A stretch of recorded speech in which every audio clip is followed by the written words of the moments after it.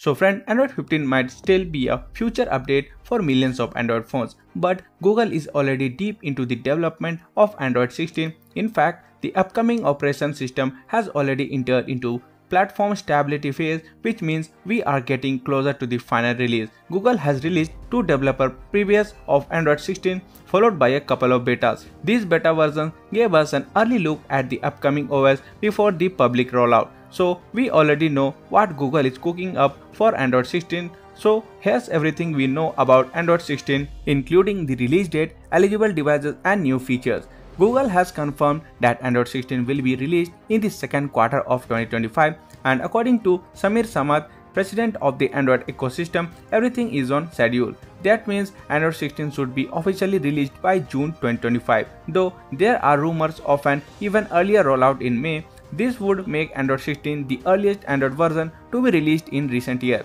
Google typically releases the latest version of Android in August or later, but Android 16 is arriving at least a month earlier. And additionally, Google has confirmed a minor release later in the fourth quarter of 2025, and though it's unclear if that will be a labeled Android 16.1 or something else.